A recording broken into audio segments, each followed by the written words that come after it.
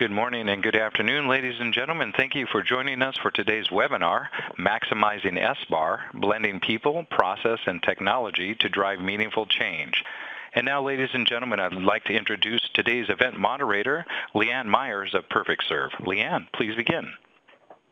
Good afternoon, everyone. Thank you, Dean, for covering the housekeeping items. I'm Leanne Myers, and I'm the Chief Clinical Officer here at PerfectServe. First of all, I want to thank all of you for joining us today. I know how busy your schedules can be, and we promise that this webinar will be time well spent. Before we kick things off, I want to give you a little background on today's webinar. Here at PerfectServe, we provide solutions that can help you drive meaningful improvement in your care delivery processes. With a single unified communications platform that connects clinicians in any care setting across the continuum inside and outside of your organization, we provide clinicians a more efficient and reliable way to connect with each other. But we also know that the blending of technology, people, and processes is what truly drives change. And we are pleased to have Doug Bonacum, the originator of the Structured and Standardized Healthcare Communications Technique known as SBAR. Before we dive in, we wanted to ask you, the people living and working in healthcare every day, what your biggest communication challenges are. And then during the Q&A portion of today's event, we'll work to address them with you. To type in your answers, look for the box on the right of your screen that Dean mentioned that says Q&A. You can enter your responses in there now and throughout the webinar. We'll give you a moment or two. And great, we'll see those start to come in, and we'll address those at the end with our questions and answers. Also, please don't hesitate to submit any questions that you may have throughout the webinar, and we will answer those at the end of the call. It is my pleasure today to introduce Doug Bonacum as our guest expert on today's webinar. Doug is Vice President, Quality, Safety, and Resource Management for Kaiser Permanente. He has been with the organization since 1994. In addition to his role with Kaiser Permanente, Doug serves on the Board of Directors for the National Patient Safety Foundation, as faculty for the Institute for Healthcare Improvement Patient Safety Executive Program, and as an advisor to ECRI's Patient Safety Office Program. In 2013, he was named one of the 50 experts leading the field of patient safety by Becker's Hospital Review. Doug, thank you so much for joining us today to provide this very important educational webinar, and I'm going to turn things over to you. Thanks, Leanne, and let's go to the outline of today's discussion. Here's what we're going to get accomplished in the next 55 minutes or so. We'll start off with a few polling questions to get to know each other. Setting some context on the history of SBAR, sort of where it originated and what was going on at the time. We'll review the model in detail, and we'll have a couple of different exercises to go through to make sure that it sticks. Talk a little bit about the common challenges that are faced when trying to implement a tool like SBAR, and what happens when it doesn't work. What's the sort of the solution to that? And at the end, we'll leave you with some examples of tools and templates that you might be able to use in your organizations as you think about sort of hardwiring this practice going forward. So we'll move into the polling questions. We have 3 polling questions to kick things off and give us a chance to get to know each other a little better. We'll take one at a time, and as I'm reading the question, I'll ask you to lock in your answer, and then we'll take a look at the results before going to the next question. So let's start with number 1. And again, you're going to be answering true or false to this, and we'll see the results here in a moment. So SBAR is a communication tool that originated in the military and subsequently came to healthcare in the early part of the last decade. Is that true or is that false? Please lock in your answer, and I'll say that there are no trick questions necessarily, although this might be one of them. Okay, the poll has ended, and we're just tallying the response. And 92% of you said that is true. 8% said that's false. So congratulations to the 8%. Basically, I would say this about that. My experience in the submarine force shaped SBAR, but it was actually originated here during some training in labor and delivery at Kaiser Permanente, and I'll tell you about that a little bit later. So that first statement is actually not true as written. And again, we'll talk more about this as we go through this journey together. Let's go to the next question. SBAR stands for, is it Situation, Background, Assessment, and Recommendation, Status, Background, Assessment, and Response, situation, briefing, assessment, and reaction? Or is it status, background, action, and reaction? Thank you for locking in your answers. We're just going to be tallying your responses here in a second, and we'll see sort of how that distribution came out. All right, fantastic. So 99% or 100% said it is situation, background, assessment, and recommendation, and that is the correct answer. I'll say when you're given an SBAR, you are trying to get a reaction or a response. So there is some element of those B, C, and D which are true, but it's really the recommendation is where you are leading from. And in question number, or answer number C, it talks about briefing. I'm going to label SBAR as a type of situational briefing, but it is fundamentally different than the type of briefing you might do before a procedure or at the start of the day, or a debriefing that you might do after a procedure at the end of the day. It's a situational type of briefing. So A is the correct answer. And then just one more polling question.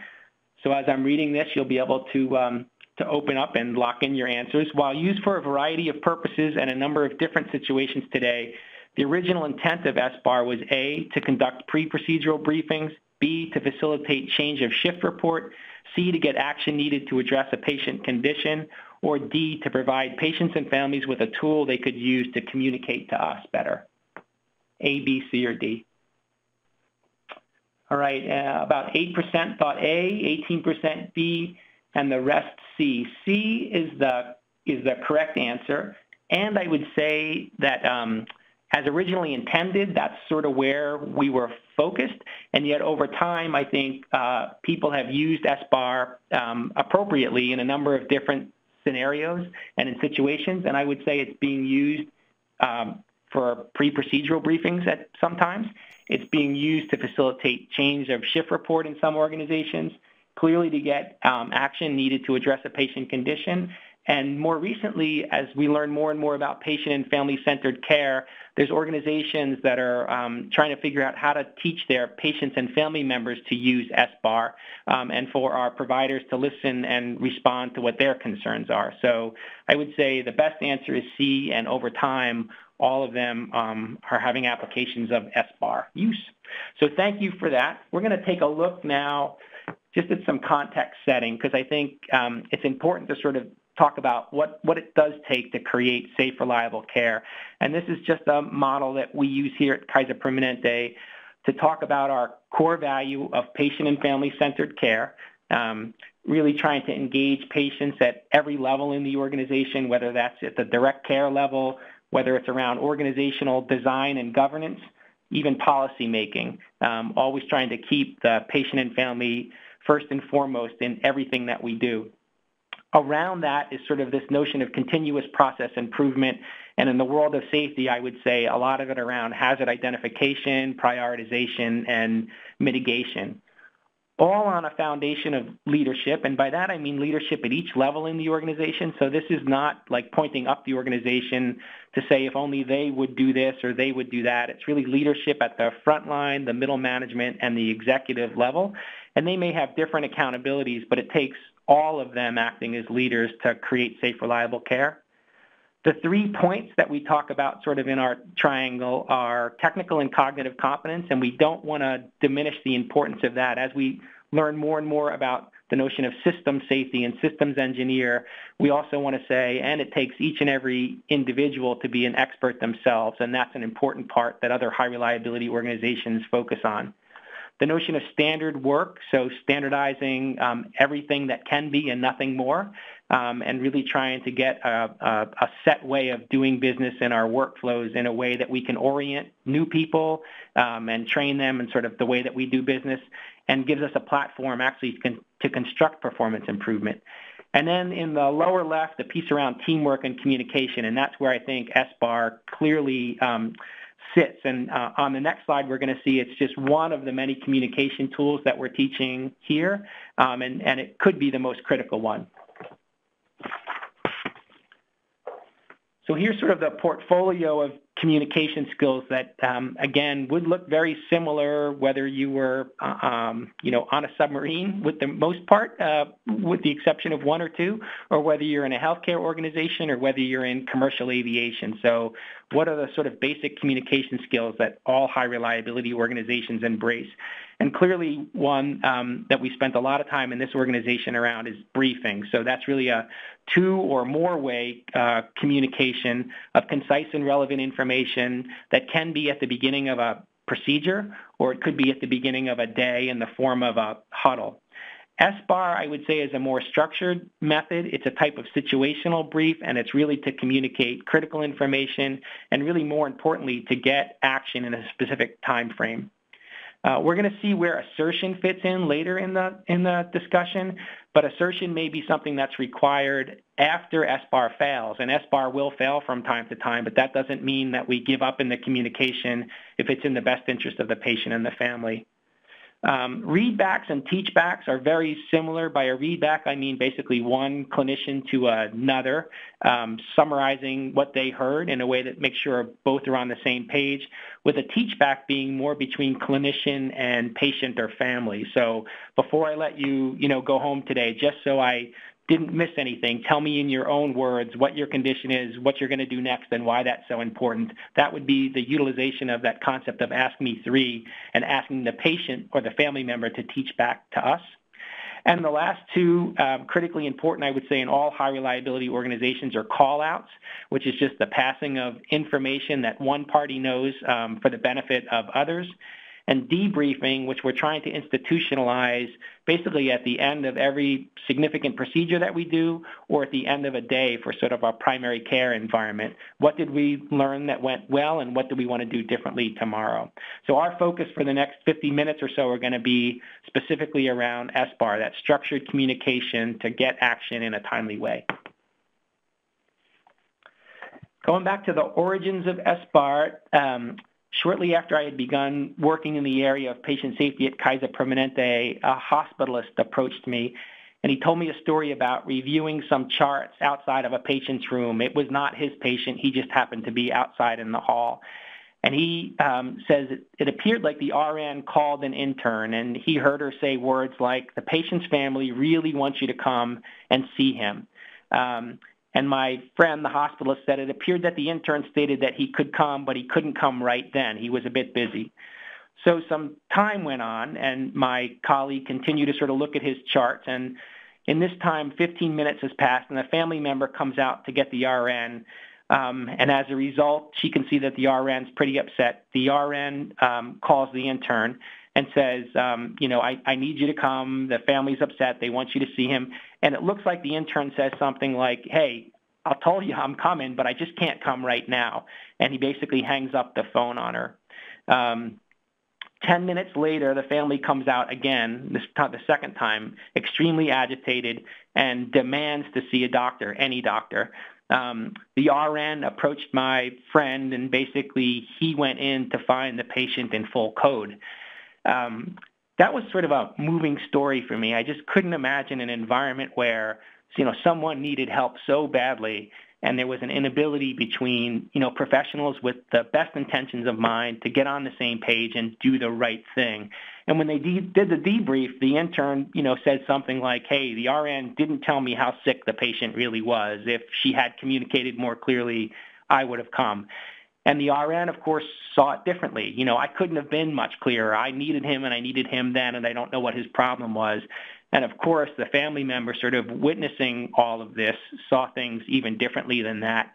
That sort of touched me early about sort of the scope of the communication challenge we often face in healthcare, again, with the best of intentions and really a high level of professionalism, but a lack of sort of structure on how we can communicate and get help when we need it.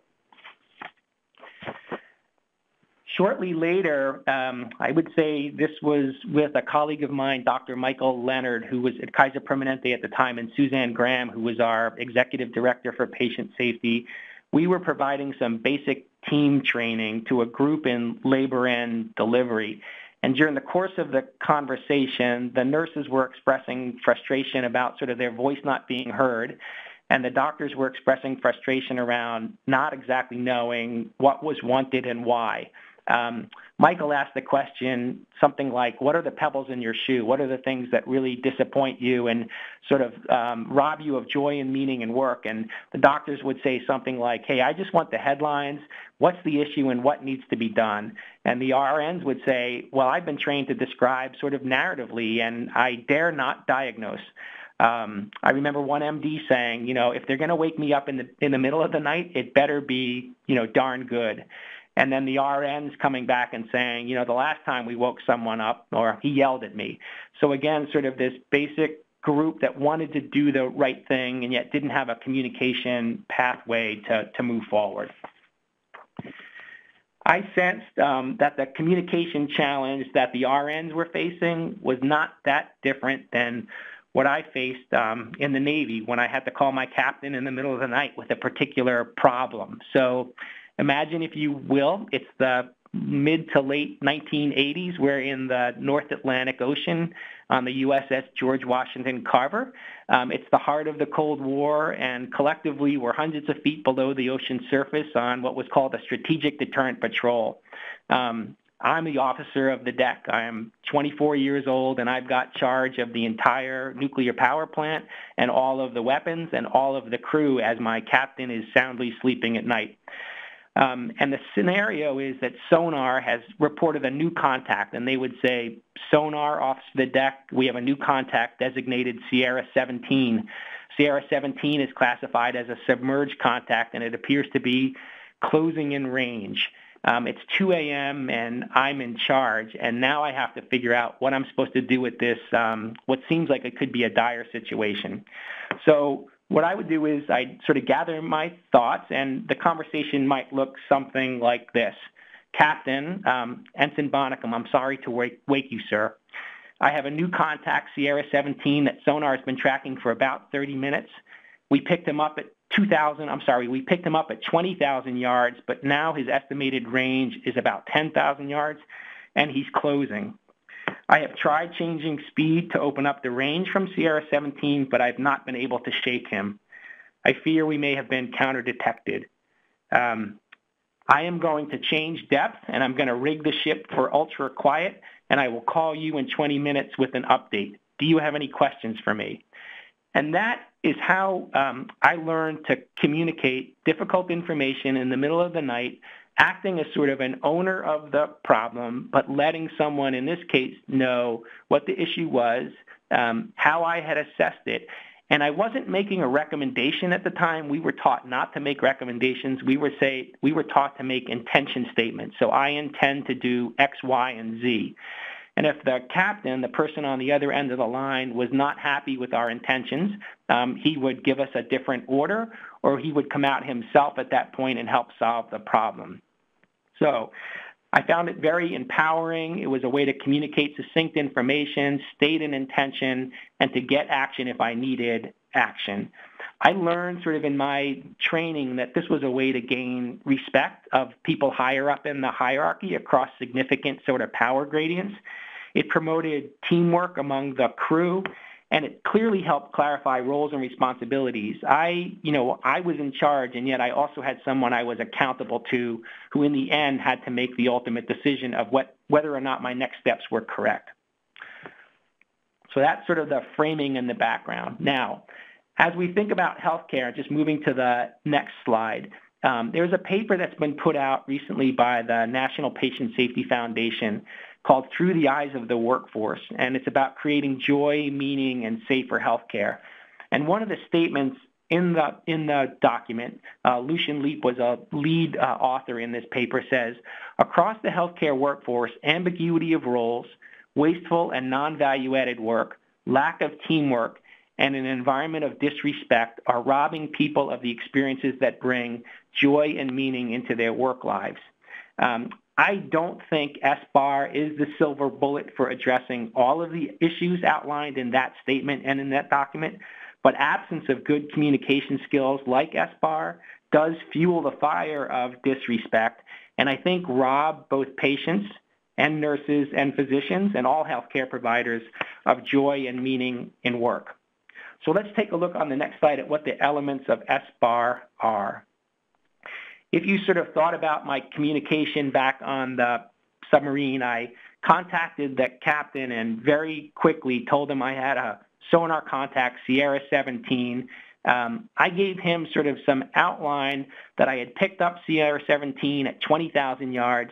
He was now 10,000 yards, which means he significantly closed the gap between me and him, which is a bad thing if you're on a strategic deterrent patrol. You don't want someone sort of in your neighborhood. And I concluded that I think we had been counter-detected, which is a really significant issue. At that point, since I'm the one who's empowered and closest to the scene, I told the captain what I intended to do. I intend to change depth, and I intend to rig the ship for ultra-quiet. So no one ever taught me this is the S, and this is the B, and this is the A, and this is the R. It's just the pattern in which people spoke was like I just outlined, and it always got good results. And I think what I was able to do when I came to healthcare was to detect a pattern that was not very helpful, a pattern that resulted in the nurse feeling exasperated that he or she wasn't getting help, and the doctor feeling really mad that he didn't get the headlines or she didn't get the headlines, and they didn't know what they were supposed to do next. And that's how sort of SBAR came together. It was trying to say, well, what was that pattern of communication like? It was a situation, it was a background, it was an assessment, it was a recommendation, and then figuring out how we might teach nurses and doctors to use that tool. So let's go to the next slide, and we'll walk through a case together. I'm going to do this relatively quickly, but you can see sort of how an SBAR might get created in the moment. So here's an 85-year-old male, post-operative day number 3 from hip repair. He has a history of CHF and hypertension and diabetes. He was doing well, eating, working with physical therapy, but more recently now he's short of breath. His respirations look labored. Some of his vitals, the respiratory rate is 26. His oxygen sat is down to 93%. His blood pressure is 130/65. And as the nurse, I hear lung crackles about halfway up the chest. His input and output is about 1,500 milliliters positive over the last 24 hours. And he says he has no chest pain. So that's sort of the situation now in front of the nurse. And maybe it is the middle of the night, and he or she is thinking, I need to get some action. So the traditional model of communication, if the nurse is not trained in SBAR or this type of sort of structured communication just doesn't come naturally, might be something like, Dr. Jones, this is Nurse Betty. I'm calling about Mr. Smith. He's short of breath and I'm concerned. And then, the way things that have played out in the past when things don't go very well is these two play 20 questions and then ultimately come up with a plan that may or may not be mutually acceptable to both of them, but it's always uncomfortable to both parties. The nurse feeling like I've given enough information and the physician saying, I want the headlines, but I need a little bit more than that, and what exactly do you want me to do? And that notion of sort of going back and forth on the phone and ending in sort of a less than satisfactory manner is clearly not always in the best interest of the patient and the family. So how SBAR could bridge this gap, it does ensure completeness of information. It allows sort of the person who's going to communicate to get out their key points in a way that makes sense for them, that they can communicate, and in a way that'll be heard well, and make sure that they don't leave out any vital piece of information that'll help the ultimate decision maker what to do. It does set the expectation that flattens the hierarchy. So, as a submariner, I was an ensign and I worked for a captain, and there was never a more significant power gradient in any organization I had ever been part of until you also get into healthcare and you see a significant sort of power gradient or power differential between often a doctor and a nurse. And yet, in the interest of safety, what high reliability organizations are able to do is flatten that hierarchy. And they flatten it in a number of ways, including the way that people communicate to each other. So in this case, the nurse is not going to make a diagnosis on this patient because it's not his or her job to diagnose, but they are close to it. They have a professional opinion. They make an assessment, and they can make a recommendation. and it's very empowering. We still know sort of who ultimately is in charge, but all of a sudden the hierarchy is flattened, and now it's not sort of who is right, it's what is right, and a tool has helped sort of the nurse through that struggle. And the last part is that standardization makes communication less random or person-dependent. So for some people, this type of communication is going to be very easy for them to do, and others it's a struggle. But the structure allows everyone to come up to a basic level of competency that works for them and for their patients. So here's how this might play out. The nurse is thinking, I don't like what I'm seeing here. And he or she starts to problem solve. They do that by looking at all of the data and the information, when the patient was admitted, what their operation was, where they post-operative, how they were doing, and now more recently, what they're seeing that's given them concern. And they're now going to try to communicate and collaborate in a way that's going to solve the problem in a timely fashion. So the assessment begins with something like, I don't know or like what I'm seeing, and what am I seeing? And that notion of the nurse often having a sense of intuition early on that things just don't seem right, but that not really being often sort of what the physician needs to hear. He or she, to be a better partner in the process, is going to hear a little bit more. So the nurse is asking him or herself, well, what exactly am I seeing? And this is where she can go to he can go to the background. So, well, I'm seeing a respiratory rate of 26, which is, not great, and an oxygen sat of 93, which is not great. I'm concerned about both of those. The blood pressure of 130/60, and as I'm listening to the lungs, there's crackles about halfway up, and input and output is positive 1,500 over the past 24 hours. This is all relevant background that has led me to believe perhaps this patient is in fluid overload. And now, going forward, I need to figure out how to communicate to the doctor and how to get the action that I want. So it might play something like this. And I would say when you do an SBAR and it's on the phone, sometimes the doctor and the nurse might not always know each other, which should begin with an introduction. So Dr. Smith or Dr. Jones, this is Nurse Betty. So always sort of a greeting before the situation actually starts to unfold. I'm calling about Mr. Smith. You might even say he's, post-operative day 3. He's in room 323. He's short of breath, and his breathing looks labored to me. That short of breath part and the breathing looks labored is enough of a situation to get the doctor to want to listen to the rest of the story. And now the doctor's thinking, okay, what other background information do I need ultimately to help make this assessment with the nurse who's calling me? So the nurse has said he's post-operative day 3 from a hip replacement. He has a history of hypertension and CHF. He was doing really well until today. He was eating and working with PT, but now his respiratory rate is 26, oxygen 93%, lungs crackled, and INOs positive 1.5 liters or 1,500 milliliters. That is great amount of information now for the doctor to start, again, thinking as the nurse continues with what her assessment is. So again, she's not diagnosing or he's not diagnosing. He or she is just saying, I've got a lot of professional experience. I see the situation. I'm considering the background, and I think he might be fluid overloaded. And here's where the whammy comes in. She's not going to state an intention like we would have done in the submarine force. She's going to state, or he's going to state, a recommendation that's going to get the action that he or she thinks is appropriate. So in this case, I'd like to HEP block his IV and get you to evaluate him as soon as possible. So an action with some sort of time boundary around it. We're going to assume for now that that was a sufficient SBAR for the physician to provide a response that was satisfactory to the nurse. In a little while, we'll look at, well, what if that doesn't happen? What does the nurse do next? But for now, that was a well-structured SBAR that empowered the nurse. It flattened the hierarchy. It gave the right information. And the physician will probably take this for action and now give the nurse an order to proceed with the HEP block and make some sort of negotiation with her on when he can come to the bedside.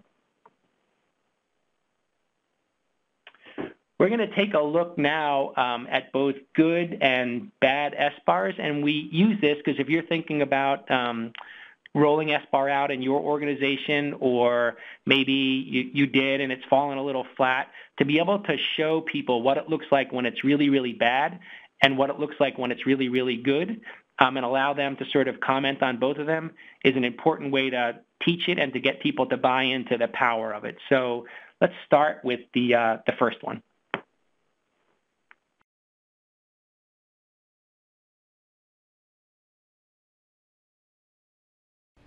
Hi, doctor. This is about Mrs. Lakewood. Post-op surgery a couple of days ago. Her family's giving me a lot of trouble. They're real high maintenance. I've been talking to them quite a bit. Anyway, something's going on. Maybe it's not important.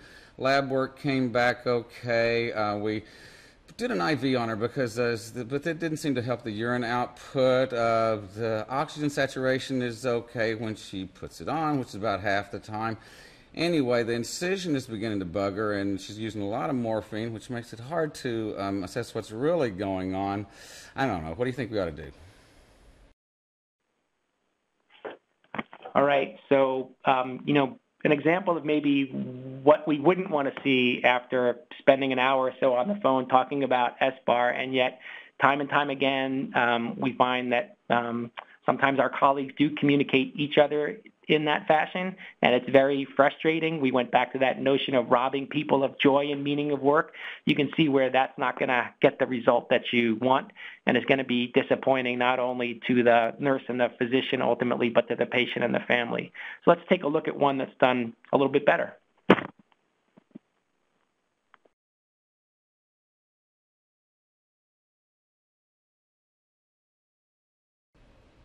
Dr. Cooper. Yes, this is about Mrs. Lakewood. I'm concerned that she's having difficulty breathing and her blood pressure's dropping. Yes, sir. And she's a 65-year-old woman, 2 days post-op. She has medical problems of obesity, cardiac disease, and diabetes. And yes. Well, I'm concerned that right now she may be actually going into some cardiac event. Yes, sir. I need you now. Are you on your way? Good. Great. So clearly, maybe you felt like the second one wasn't perfect, and if you do use such a video when you're training other people, you might be able to say, on a scale of 1 to 10, how'd you think that one was, and what could he have done to even improve it even more? But to compare and contrast those two, it's clear that this person has gotten some SBAR-type training. They've been able to sort of organize their thoughts, and my guess is that they're very successful in getting sort of the actions that they feel like they need for their patients. They feel like the hierarchy is flattened, and that they've got a collaborative work environment with their physician colleagues. And on the other end of that, when the physician does pick up the phone and they hear that nurse's voice, it's probably done again in a spirit of collaboration and participation in patient care and really wanting to be the best possible partner for this nurse to take care of their patient. So SBAR is the type of training that can, and I have seen it, change that sort of first dialogue. Again, very well-intentioned and professional person, but just with poor communication skills, and really turn it into something that gets timely and effective response from their physician partners. All right. We are going to ask, in this case, you all to read this scenario here. Let me just sort of go through it. You've had a number of communication challenges in your organization where important information was not shared between 2 or more parties to get the action that the situation required. In some cases, relationships were hurt, but in other cases, the outcomes were much worse. So if your organization is like my organization, we've had a history of these types of things. One such event might have happened recently, and we'll just say for the purposes of this scenario, it happened just yesterday that you and your boss were notified about late last night. Upon talking to those involved in the previous cases and studying the organization's culture, you've identified several barriers to effective communication, including the senders of the information not feeling empowered, the receivers of the information not being helpful or respectful, and the absence of a framework or a model to facilitate communication. You have also observed that communication-related education and training is lacking. Like we talk about communication problems all the time, but we don't have specific tactics and tools in place to address the challenges we all know about. So right after this webinar, the scenario plays out. You meet your boss in an elevator and decide to give her an SBAR about the need to implement SBAR. You don't need to seal the deal, but you do need to get her interested in moving forward. And I've asked Leanne to sort of reflect on the training that we've had here today and this scenario and have her give an SBAR out to everyone on what it might look like if she met her boss in or near an elevator and had to convince the boss that the next thing to do was to get on board with SBAR and to begin to try to spread this throughout her organization. So Leanne, what might an SBAR sound like here? Yeah, and I had the opportunity to reflect on this. Doug sent me the question last week as we were getting prepared, and as I thought about this, I would respond, Nancy, as you know, we've had a number of communication failures in our organization, which have been leading to disappointing outcomes. What we heard about last night was just one example of this. I attended a WebEx this morning about a communication tool called SBAR that high reliability organizations across the world are using as a structured method to communicate important information in a succinct manner for the purpose of getting action. SBAR stands for Situation, Background, Assessment, and Recommendation. Had an SBAR been given in the case we heard about last night, I think the outcome could have been avoided. And furthermore, looking back over the cases involving breakdowns in communication, my assessment is that there is a fundamental lack of empowerment, respect, and support for good communication. Nothing will change us unless we begin to support it. I want your support in introducing and testing an SBAR. It's targeted at exactly the communication challenges we are facing. I will get it on your calendar within the next few days to present my proposal. I know you will be pleased. Thanks for that, Leanne. So that was terrific, and I think really, again, as you outlined it, quickly you touched on the situation, which is, we've had a number of communication failures, and including the one just last night. So that's the situation.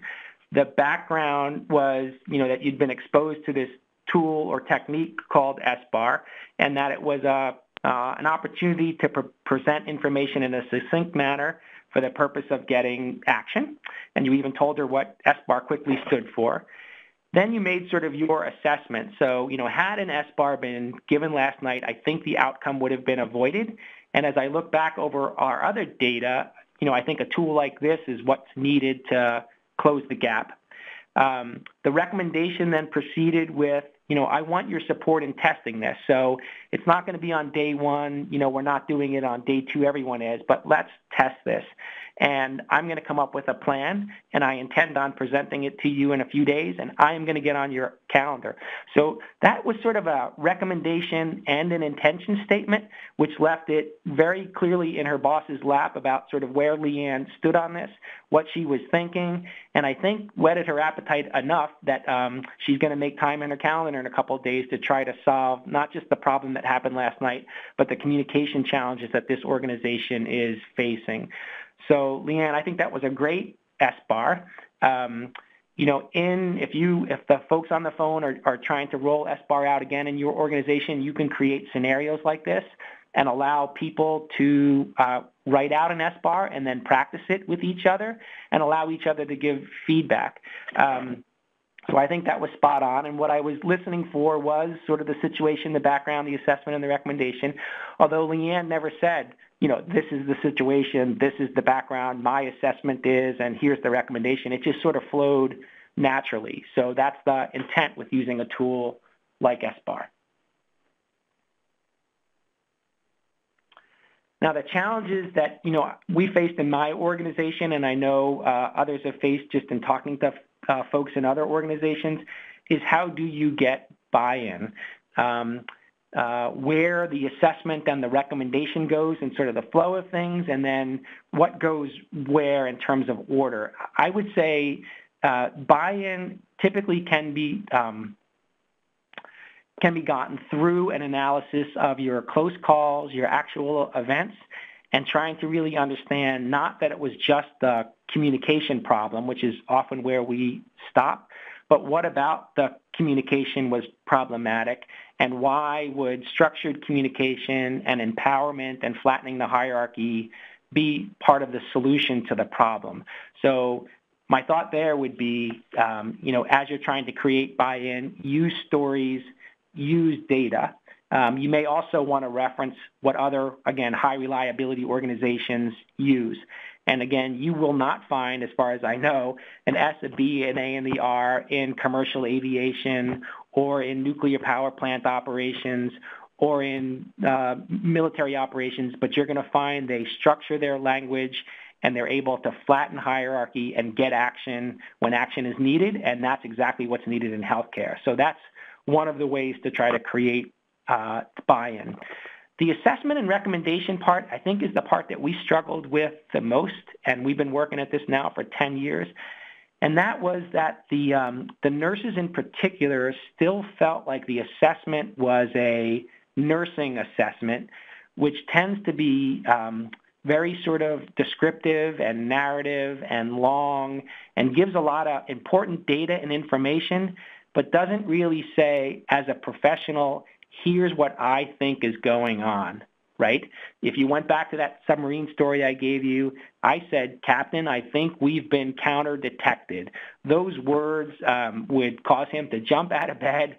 It would be my assessment of the situation, and it would really set me up for success on the next piece, which is the recommendation. And where I think sometimes we have challenges in healthcare with the recommendation is, again, colleagues thinking, well, I'm not a doctor, therefore I don't make a diagnosis. And I would say you're not making a diagnosis. You're giving an assessment and you're prompting action, requesting an order, requesting assistance in a way that's going to move the problem forward. So the assessment and the recommendation, I think, are the things to really focus on the most when you're rolling this out, and making sure that people feel like it's not a assessment as we've typically defined it, but what do you think is going on and what action do you want to see by when? And then the last, what goes where, I like acronyms and I can remember sort of things when they're set up like SBAR and it's got a nice little ring to it. But in the end, I think it's more important that you get the situation, the background, and the assessment and the recommendation, and don't fret as much about whether, the background came before the situation. If you get the vital elements and you're able to communicate it in a succinct way, that's more important. And then over time, people become more comfortable with the tool, and it will flow in the SBAR format. But I think of those three challenges I listed right there, that's probably the least one to worry about in the beginning. So what I have sort of recognized is that some people do this naturally, and for others it's going to take practice. And that as an organization, you shouldn't think just by maybe putting a policy or some online training module out about SBAR that it's going to happen overnight. People, all have good gut feelings and they have vague notions of what's going on, but to take that sort of jump to articulate it, again, some need very disciplined sort of structure around their communication, and then others it's just going to flow naturally. And you're going to have to assume at the start every way that everyone does need a little support and a little training and education, and I think more importantly, a chance to practice it in a safe environment before they're needing to practice it on an OB whose head is in bronze in the main lobby, and you have to call him or her up in the middle of the night. That's just not fair. So to really recognize that everyone could benefit from some structured training and a structured tool like SBAR. Now, we said earlier before, when we gave some examples, you don't always get what you want, right? And in this case, what we're trying to teach our staff to do is to say, you're still accountable for trying at least one more time, and then if that doesn't work, to escalate. Because if we went back to that sort of that core value of patient and family-centered care, what is in the best interest of the patient or the family, just because I gave my SBAR that I gave before and needing the doctor's assistance, if the doctor didn't give me the order that I wanted and wasn't available to come to the bedside in the time frame that I needed, then it's my job one more time to express my concern, to restate the problem. So not just to go back over the same exact SBAR, but to maybe give one more piece of background information, or to reiterate my assessment of the criticality of the situation and propose action. And if that action was, I need you and I need you to come to the bedside within the next 10 minutes, and the physician says that's just not going to happen, that at that point there's got to be an agreed to escalation process in the organization where I know where I can go next to get help, because hanging up the phone and being disappointed and trying my best with the patient isn't the right answer at that point.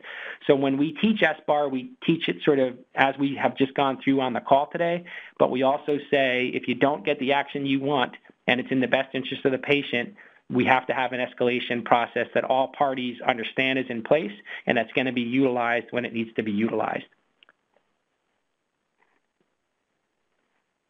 I'm just going to show you here a couple of different sort of tools that we use. So you've seen the training videos, and we show good SBAR and bad SBAR, and we ask groups to sort of debrief on it, and then to also practice one using some script like Leanne did before.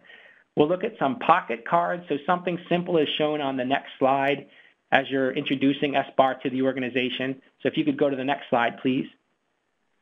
Something like this that some people can just, they may forget early on what the S, the B, the A, the R is. You guys, 99% of us on the phone call got that part, but people are going to forget a little bit about that. So what is the situation, the background, the assessment, and the recommendation? And that can just go in someone's pocket card or in their wallet. Next one. Now, this is a tool that I like except for one piece of it. This was a tool that we used early on, and it came across my desk, and I said, well, I sort of like the way that this situation is labeled, and the part about stating your name and your unit to make sure that you've got a little bit of a relationship before you start getting into the problem and the background. But this assessment to me seemed too much still like a nursing assessment, more like this is what the blood pressure is, and this is the pulse, and this is the respiration, and this is the temperature, and this is the skin color. And all of a sudden I see someone on the other end of the line starting to sort of distance themselves from this conversation. The assessment really ought to be, what do you think is going on? So some of that information, like the blood pressure, the pulse, if it's really vital background information, as I think it was in the case that I shared with you, ought to be moved up into the background. But the assessment would be, you're a professional, what's going on? You may be wrong, but in a culture that we're trying to create around psychological safety, that's okay. I just want to hear what you think is going on. So I like this tool with the exception of the assessment part, and I would redo it to make sure that people understand what should be there. Next slide. There you go. We are using it now, so I'm going to be going in front of our board of directors here in about 3 weeks, and there's a number of other presentations that are made. As part of us going in front of the board, we come typically with a short deck of PowerPoint, of course, maybe 5 to 10 slides. But we also have to give them often an executive summary of what we want. And all of our executive summaries right now are done in SBAR format. So the format you see right here is what we're using that our board members can look at quickly. They're able to sort of scan through that in the time that they have available. They know what the situation, or in this case is, we've modified a little to say what's the desired outcome. They're given sufficient background, assessment of what we think is going on, and then a recommendation. What do we want from them? And this really helps them with the volume of information that they have to go through to get to the place where we can have a collaborative conversation on next steps. So again, SBAR is not just for clinical situations. It can be used on things like this kind of communication to a board of directors. I'll talk briefly about this, and then we're going to open it up, I think, to question and answer. What I would say is, in my experience at Kaiser Permanente, as we're trying to roll out anything that's a change from people's current course, that it's important to sort of socialize what the issue is, so the why behind SBAR, before you start to even talk about what it is. Why do we need a tool like it? The standardization part is to get agreement on, the S, the B, the A, and the R, and the tools that are going to be used to roll it out. The demonstration part is to give people an opportunity in a safe environment, just like Leanne and I did on the phone here, to practice and to get a little feedback on their performance before they have to go live. The implementation part is, are you going to start in a unit? Are you going to start in a department? Are you going to start hospital-wide or system-wide? And for me, it's always better to start small, to learn from sort of mistakes and successes and then come up with a spread strategy. The observation and the coaching part is where you turn to middle managers and those supervising people and say, you're going to have to get out from behind your desk and off the phone and onto the floor and observe people actually giving and receiving SBAR. And if you really want to make this stick, you're going to have to give some observation and coaching, pat people on the back when it's done right, and encourage them to sort of change what needs to be changed when it's not done correctly. The conversation part is really what the staff need to do with each other. So we train our doctors to converse in such a way that the nurse, is maybe going on and on and on, and the doctor might just say, can you please give me an SBAR? Or would you mind restating that in an SBAR? That's a conversation that goes on between colleague and colleague in a way that ultimately helps the doctor but helps the person communicating it. So that piece is critical as well, as what the expectations are going to be. And then last but not least, and we don't go to escalation on a tool like SBAR in this context, but when someone either will not or cannot use the tool after it's been socialized and standardized and so forth, then you've got to figure out what else needs to be done. And it's typically sort of more of a problem with HR than it is a problem in patient safety. So that's the wrap up here. We all have a need to both personally utilize and encourage others to use SBAR. We've been working on it for a while, and we still have a long way to go here. You received an overview on the history and the application of SBAR in today's discussion. I think you're ready to begin using SBAR or maybe to make improvements on what you're already doing. And I would say just make a commitment to yourself within the next 24 hours. And it could be that you're going to write an email in an SBAR. It's a very practical way of communicating to other colleagues. You might teach your partner or significant other or maybe friend to use SBAR. It might help at home. And last but not least, try to verbalize at least one SBAR. And that's a way for you to start sort of getting more conversant with it and feeling comfortable ultimately teaching others to be as well. Great. Thank you so much, Doug. You really shared a lot of great information with us today, and it was a great presentation. I certainly learned a lot, and I'm sure our audience did as well. Before we head into answering specific questions, which we actually have many of, if we don't get to them today, we will make sure that they get answered for folks. I wanted to take a moment and circle back to our original question we posed to you at the start of today's webinar. What are the biggest communication challenges you face? And I guess as I watched the responses come in, there were a few themes that came out, and it related to transitions and handoff, provider-to-provider communications, and culture. And Doug, I think you did a really nice job of addressing those, and I think we have some more specific questions around those, but I wanted to see if maybe you wanted to comment on any of those before I hopped into the more specific questions. Just in terms of transitions, I think SBAR can be used as a tool in transitions of care. I definitely was not created for that purpose, and I would say my organization largely is not using it for that. I think it can help when it's just one practitioner to one practitioner about one patient. If you're turning over a number of different patients at sort of a change of shift, I think there's other sort of structured tools that can be more helpful sort of in that type of transition of care. With respect to culture, that's a tricky one. I think culture, again, is created through people's experiences that then drive their beliefs, that then drive their behaviors. So there's some people who think you can think your way into acting and others who think you can act your way into thinking. I think both, actually, and I would suggest that by acting on a tool like SBAR, you can start to change the culture in a sort of an effective and efficient way. So I think that's sort of a both-and strategy there. Provider to provider, I think SBAR can be used, but it's typically, again, I think most effectively used when there is some sort of gradient where one person, has a thought, has an idea, needs action, and the other person ultimately makes the decision. That's sort of the sweet spot of SBAR. Great. Thank you very much. We actually have had a few questions come in, and I'll try to put them all into one question, but could you please clarify or comment a little bit about SBAR documentation being described in healthcare as part of the patient's medical record? Yeah, so we don't necessarily use SBAR in that fashion. I sort of feel like having sort of that pocket card and that reference for those situational briefings, for that time in the middle of the night, or, it doesn't have to be in the middle of the night, it can be during the middle of a shift during the day where you need specific action.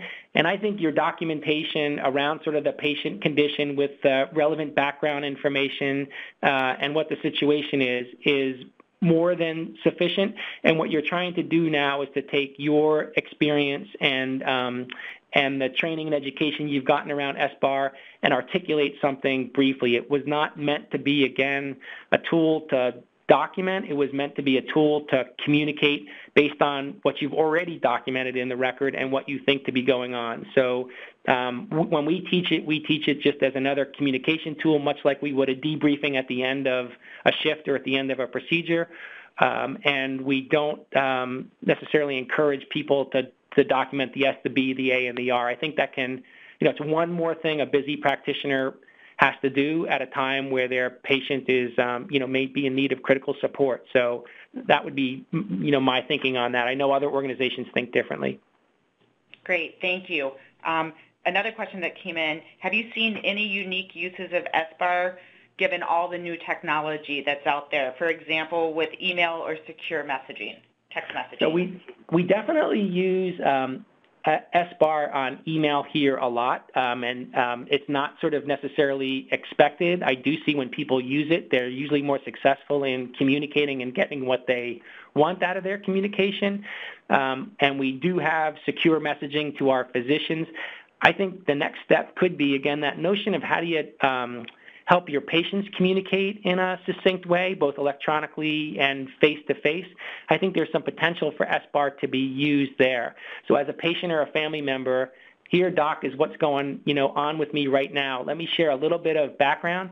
Here's what I think is wrong with me, and I know my body best. I could be wrong, but here's what I think. And where it sort of falls short is in the recommendation part, because you really don't necessarily want to be recommending tests and orders to your doctor. But the situation, the background, and the assessment, perhaps with a request for some additional information or for what the doctor's thinking, I think would be a nice way to help our patients better communicate with our physicians. We're not doing that right now here, but I do know others are beginning down that path. Great, thank you. And we're coming right up on the top of the hour, but there's a couple more questions that I want to put out there, and then we'll wrap up, and we'll work with Doug to get the questions answered that we're not. But one question came in and said, I'd be interested in knowing why you think SBAR is not a good tool for handing over the care of a large group of patients. Are there better tools out there?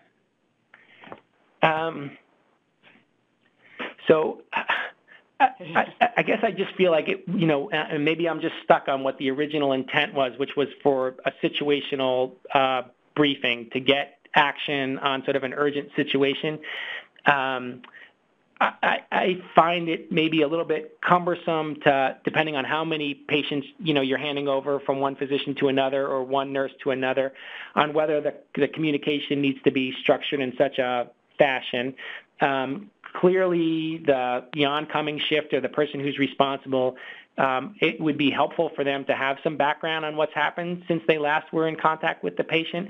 But in terms of, making recommendations on what the next person do, I think it sort of starts to lose its original purpose and not necessarily what the oncoming person needs to be hearing right now. What they probably need to hear are, of the patients that we've got, what are the critical issues, what's the current status, and if there are plans for them, what are the plans?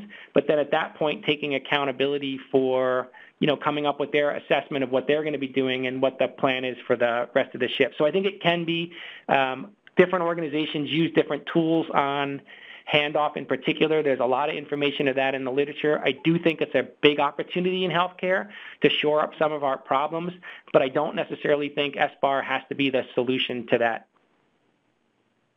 Great, I agree. I have one final question that I think is a good way to wrap it up, and then there's a few other questions that, Doug, maybe I can work with you to get answered. But this final question is, do you have any suggested resources or comments on how high reliable organizations flatten the hierarchy in a really hierarchical type of organization? That's a great question. And again, for me, the military was, as hierarchical or more than I think healthcare is. I do think it comes with expectations. So it would have been clear to everyone on board a submarine that we were all expected to speak up. That would have been clear from the leadership in the organization, and that if we didn't speak up, that would be maybe perhaps consequential to us, that was the expectation, and that we were also guaranteed that if we were to speak up, even if we were wrong, that was going to be safe. Not saying something because of the number of reasons we do in healthcare was not acceptable. So I think it comes from leadership sort of stating that expectation as well as having people's backs. So when you do speak up, if the response is inappropriate, that the person who spoke up is not the person who's getting, a private visit, but the person who was inappropriate in their response. So that's one thing. I think it starts with leadership. I do think tools like SBAR help, and as does briefing and debriefing. So structured communications and establishing expectations. What I've seen really flatten the hierarchy is the use of debriefing. So at the end of the procedure or at the end of the day, let's talk about what went well and what we could do differently the next time. And it really creates an environment that we're all in this together and that everyone's voice is important. Again, I think you need to train the leaders and the middle managers on how to facilitate that correctly, but that begins to flatten the hierarchy as well. And in the end, you still have to be sure that everyone knows that there is sort of a captain of the ship or a leader who's ultimately accountable, but that the decisions are going to be made in a more collaborative and collegial way than they have in the past. And to reward and recognize that, and then to address the people who are being disruptive, which I think are a few in healthcare. Each organization knows who those people are, and I think those are the people that need to be addressed in a very clear and succinct way. Great. Thank you, Doug. And I think that was a great way to wrap things up for today. If we didn't get to folks' questions, we will get those answered and put those out. My email address is out there, so we can make sure that you can submit any other questions you may have. Also, many of you inquired about the recording and slides of today's event. The materials will be posted to the PerfectServe website tomorrow, and watch for a link in your inbox as well. Before we wrap up today, I wanted to share some additional resources with you. All the webinars in our Thought Leadership webinar series are on the PerfectServe website, so if you enjoyed today's event, you may consider listening to others. Also, as I mentioned, Doug is on the board for the National Patient Safety Foundation, and their website is full of resources for healthcare professionals as well. Doug, I want to thank you for a great webinar and being our guest expert today. You shared a lot of great information. And then for the audience today, we want to thank you for taking time out of your busy schedules to join us and work on solving some of these fundamental issues in healthcare. Have a great afternoon, and we appreciate your attendance.